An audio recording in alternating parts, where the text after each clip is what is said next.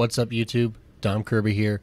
Today we're going to look at FIDO again, but we're going to look at it in the lens of a Microsoft personal account. If you remember our last video, we set it up in Azure Active Directory as Administrator. Today we're going to take this USB-C NFC style key, and we're actually just going to set it up in a personal Microsoft account. So this is a FIDO K40. Again, just like the last time, it's going to work for any FIDO compliant security key you might have. Let's try it out.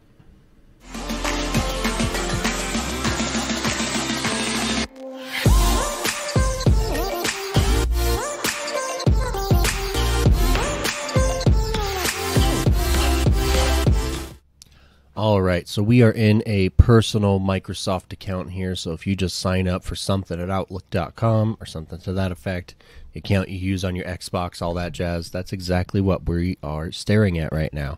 So what I'm in is account.microsoft.com. This is where you come to manage your Microsoft account. Obviously, I'm already signed in to a demo account I've created for the purposes of showing you how to do this. So you can see right off the bat, it wants us to buy Microsoft 365 family. This is a demo account, so my Microsoft 365 subscription is not here. But what we're looking for is security. All right, we'll click here and we'll click on Security Dashboard. Now, if you haven't signed in or you've been signed in a while, it's going to want you to do what we call Up Authentication, which is basically saying, hey, log in again before I let you manage your security options. It's really important that services do that. But we're going to come here to Advanced Security Options. And you see, I already have the BioPass that we looked at before added to this account. So we're going to add the little K40 USB-C model. So we will add, click this little add button here. Got ahead of myself. We'll add a new way to sign in or verify. All right. And then we'll click Use a Security Key. All right, and just like before in the Azure tenant, this time we'll have a USB device again.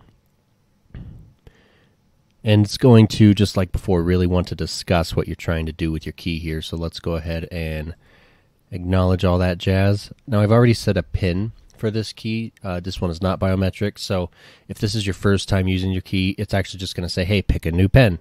So, but I already have a PIN.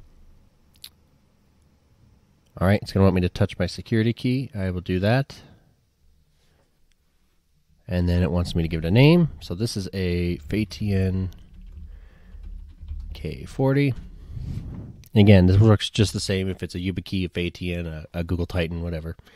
And then that's it. So I want to point out just how easy this is, right? This is not a hard thing to accomplish, which is really amazing. Now, one additional option I do want to discuss on a personal Microsoft account is passwordless, okay? If I turn on this passwordless account feature, which I've done on my personal Microsoft account, the one I use every day, I actually can't sign on with a password anymore, which is kind of cool. But if you're going to do that, make sure you have at least 2 security keys, all right, and an app set up, and that you have one of those security keys in a secure location. So set them both up on the account. Stash one away in a fire safe or something like that.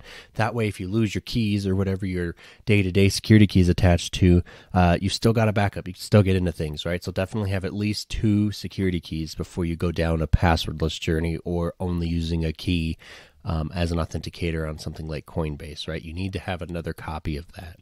So that's it. Let's go ahead and check out what we can do to sign in. So I've got a fresh incognito browser here. So I'm just going to go to account.microsoft.com. And I'm going to sign in. Now, very similar. This is, this looks a lot like Azure AD sign-on, right? I've got to sign on with security key right here. I'm going to click that.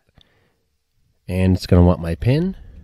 And the beauty of FIDO is it checks for physical presence, right? Unlike a smart card or something. So it actually needs me to touch my security key. That's it.